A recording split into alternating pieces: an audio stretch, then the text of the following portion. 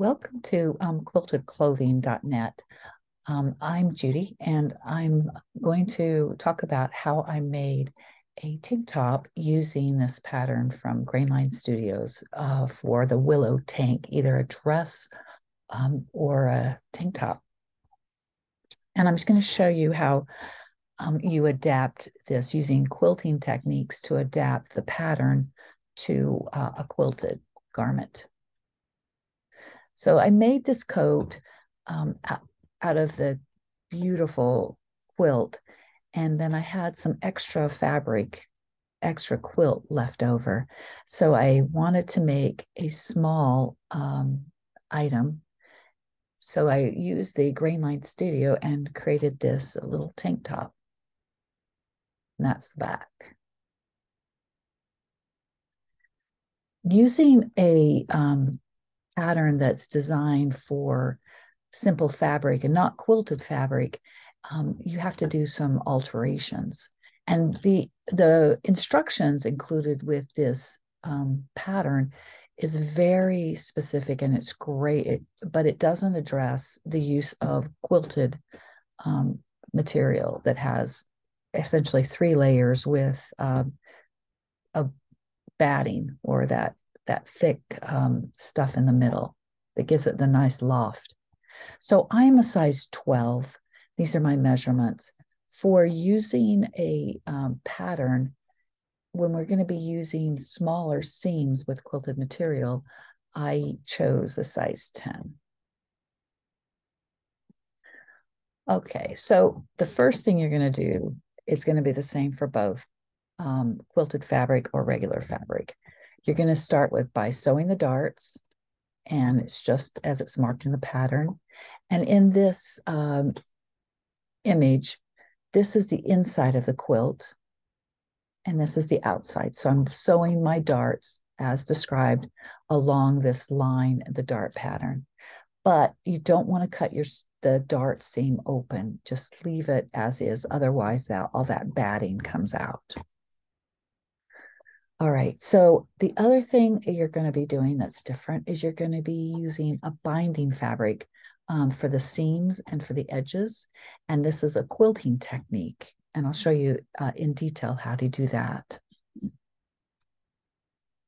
So throughout quilting, binding fabric is used for the edges of the quilt. And for garments, it works perfectly for covering seams up to make finished seams and to make the edges look nice. So I'm going to go through a few slides on how to create your binding fabric using a quilter's technique. So first, you're going to pick out some nice fabric that you want for the binding, and you're going to cut 2.5-inch wide strips of the fabric. And then you have to make a continuous strip. And instead of just sewing these strips end to end together, we want to make a continuous line that's not bulky. And this is how you do it. You take these 2 strips, 2.5-inch strips, put the front sides together, and then sew along a 45-degree angle, cut off that little tail right here. And here's your 45-degree angle, right sides facing. And then when you lay it out, it creates this nice continuous seam. And instead of doing it end to end, it makes it so that the seam is very continuous. So this is showing how you use this those great clear rulers that make it easy to cut your binding fabric. And that's a rotary cutter. And I use that for everything. I love rotary cutters. And in a minute, I'll show you how you open up your seam by using the rotary cutter if you want to rip a seam. Okay, so to create your finished seams, the next step in the process of putting this top together is sewing the right sides together, and you're sewing across the shoulder seams.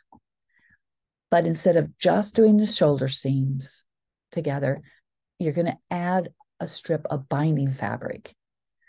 And that's going to be sewn over top of the seam at the same time using like 1/4 to 3/8 of an inch wide seam, as opposed to the seams that are described in usual clothing patterns, which are like 5/8 inch seams. So it's a smaller seams, and this is another reason why you're using a smaller size of your pattern.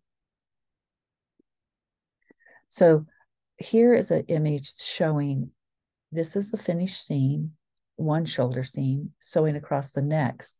And so it's that the two edges together and the binding fabric sewn on top of the seam. Okay.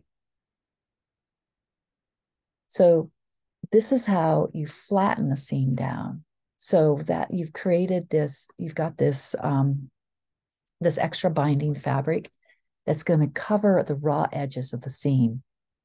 So up above this, I've shown how I've opened up the seam. This is on the inside of the fabric, inside of the garment.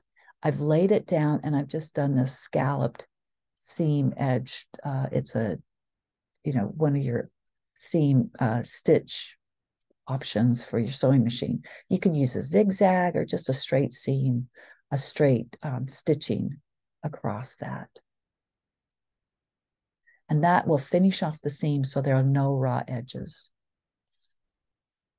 So next, when I use quilting fabric, and it's also described actually in this pattern, I like to use a wide facing. So you can create your own pattern for a facing. All you have to do is simply take a piece of paper, lay it across an area where you're going to have this facing. And I just took my ruler and measured 2.5 inches. And right here is the front of the garment, the center line. So all I had to do is make a pattern that measured 2.5 inches all the way, these sides, set it on the fold. And I did this with the back as well. And then you have an entire facing for your garment. Super easy to create your own pattern for that. And then what you're going to do is sew your back facing to your front facing, and it's going to make a continuous circle. And when I say hem or serge the outer edge, you're going to be serging or hemming the outer edge of your facing. And that's shown in the next here. So here is the folded edge. Here is my created front facing. Now I've sewn it to the back facing, the front facing.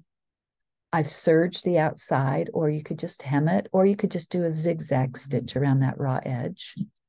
And then I take the front of the circle of the facing, and I put it to the circle of the front of the neck. And then again, this is only going to be a small 3/8, maybe 1/4 inch wide. Now, if you want your neck opening to be wider, you just put it on before you add your facing, or you can simply make a bigger seam around that corner. The other thing I just want to really emphasize is clip your curves. Clip your curves right up to the stitches, but not into the stitches. And that allows it to lie completely flat. So here it is. I've clipped up to the edges. And then my mother always used to say, use your iron. Ironing makes a great deal of difference as you're sewing. So you're going to iron this out. Iron it so that so it makes it easier to lie together. So when you turn it over and you create your new edge here for your neck edge, it folds over well, And then you can simply pick a decorative stitch or just a little, straight edge, whatever, straight stitch across here, and then just hold that down.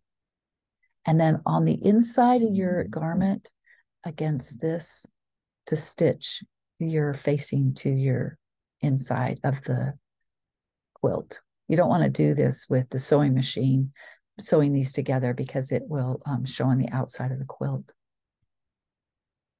So the other thing I did is I extended the hem of the garment because I'd like it just a little bit longer. And I wanted round edges around the front. I thought that would look really cute to have these kind of scalloped look around the bottom of the top. Also, it'd make it a little bit easier to put on. So I have this little, but obviously you can make your own, but this is just a little ruler that I purchased, plastic ruler to make rounded corners. So the next thing you have to do is you have to make sure this is going to fit. So basting stitches, these really long, widen out your stitches and just do a basting stitch. And as you're going along, before I forget, the darts, make sure you have, when you do sew for your final seam, make sure you sew your dart going downwards. And you can also iron that dart down. So you're going to sew these sides together, again, 3/4 to 3/8 of an inch side seam, down to where you're going to have your opening of your scallop corner. Then you try it on, check to see your fit, not only your fit as far as the width, but also how big your armholes need to be. Because this pattern was designed for regular fabric and big seams. So likely in your case as well, the armholes are going to be too small. So what I did, I trimmed my armholes by, about 1/2 inch or so. And the reason I have this glue here is, notice anytime you cut into a quilted piece that has these tiny little stitches, if you don't glue them down, those little stitches will start to come out. So I had to, any places I cut, I would have to glue them down. And then the only reason I show this is I can pull apart the seam and I can take out those basting stitches using that razor sharp wheel. Or you can obviously just use your seam ripper and just take out the basting stitches. Or if it fits great, you don't need to take out the basting stitches. Okay, so now this is the next fun part. Now you take your long strip of binding fabric, and it might be hard to see because you're seeing the wrong side of the strip on top of my mat that I use for ironing. But you need to cut like a 45-degree angle off the binding strip, then fold it over. Here you fold it over and you make this nice little wedge. And this will hide the tail as you create this continuous edging around your garment. So again, I use my little iron. I iron down this edge, and then I fold it over and iron the whole length of binding fabric. So next step is getting this binding all the way around the garment. Now, I take it back. You have to take out your side seams, your binding fabric. You absolutely have to if you want to use this technique. So here's your binding fabric. This is the way it's going to look when we're done. And I'll show you how I get to that, because I have to describe how you get around corners and how you get around to make a 90-degree corner. It's called a mitered corner. So first of all, lay your binding fabric on the right side of the garment. So here's the right side. And what I've done is I've pinned here. And what I like to do is put a few stitches at the beginning, but do not stitch over this opening. When you start your stitches, you're going to start a couple inches beyond, because this is going to be a pocket for the tail that finally comes around in a continuous seam all the way around. So your sewing is going to begin right here when you're sewing this binding fabric, the binding edge to your garment. So as you're sewing around the edges, you're going to kind of gently ease it around. See how I kind of bunched it around, getting around the corners. Again, this edging is going to be about 1/4 inch from the edge, 1/4 to 3/8. And then when you try to come up to a corner, this is the next big thing, is you sew all the way to 1/4 of an inch from the corner. So I've stopped, and the edge is up here 1/4 of an inch away. So I'll stop right there, cut it, cut the thread, lift up, and then I'm going to show you how you make a mitered corner.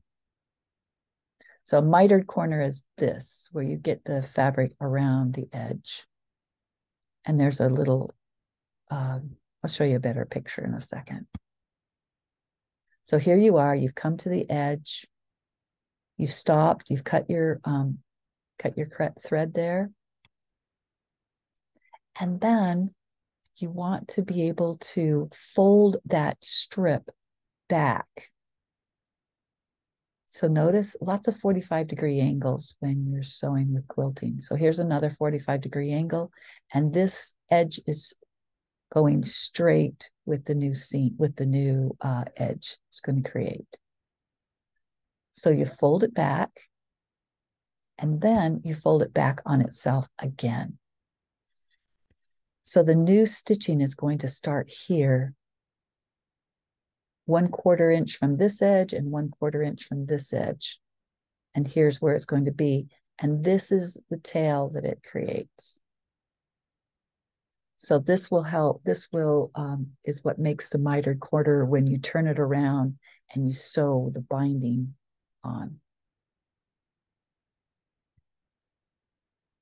So again, this is sewn up. The stitches come all the way up here. It's underneath this flap. And right here at this yellow dot is where you're going to bring your sewing machine back, put your needle down, and start sewing again along the new line. And that'll make your mitered corner. And this is showing what this flap looks like.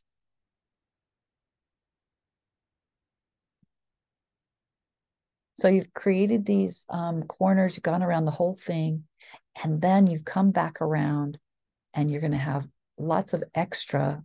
I've already cut it, and I want to have maybe, you know, a little bit of a 1/2 inch or so that will tuck under here to make your continuous edging.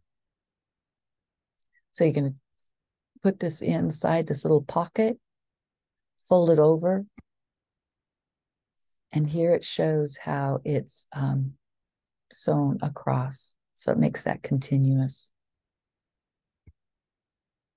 So you're going to clip your curves, remember, on the corners, and then always use a little iron. Sew your binding fabric, that seam edge right here. Sew it, iron it down so it's easier to fold over and sew on the other side.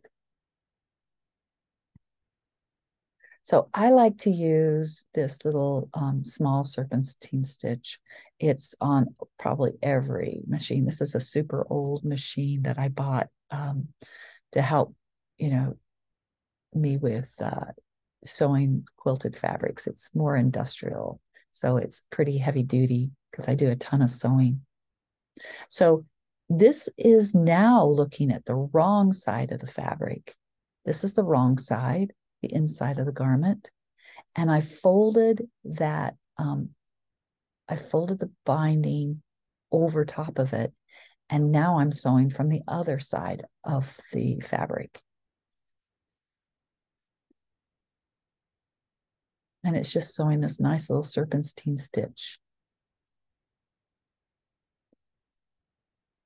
This is another image. I'm coming along, sewing this strip down over this raw edge. And this is what I've already done. So this is the right side of the fabric, the wrong side of the fabric, or the inside of the garment. And this is what the stitching looks like. So the binding will create all your beautiful hemlines. And as you're doing this, you're just going to be folding over top of that raw edge. So again, this is how you're coming now to that mitered corner that you created. And that extra flap gives you the extra fabric to make a perfect corner. So I'm going to sew all the way down here to within 1/4 of an inch, and then fold over. So I get down here and I stop. And then I fold this corner up and over. And here's the, it's hard to see it, but there's the folded edge. And I'll come down here with my sewing machine and I'll catch that edge and then start in the other direction. So here's a pin in that corner as I turn and I go down the other edge. So in the end, this is what the inside of the garment looks like. This is the outside of the garment, and you've made a continuous edge around it. Now, this is what I love to do to make perfect flat seams. So the reason I love this pattern is that it allows you, so it's nice enough, it's loose enough that you can actually have enough room to open it up and sew the side seams together. And I'm sewing the side seams together by making you can do it with a zigzag. I'm making it with that serpentine stitch. And I've laid one seam, the front seam over the back seam, right side and left side. And I'm going to sew all the way on there until I pick this point where the bottom comes together.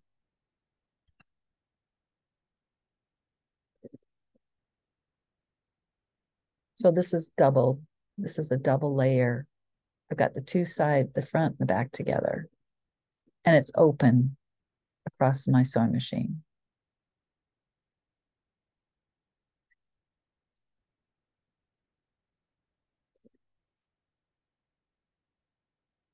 You just need to be careful that you don't include any of the other fabric.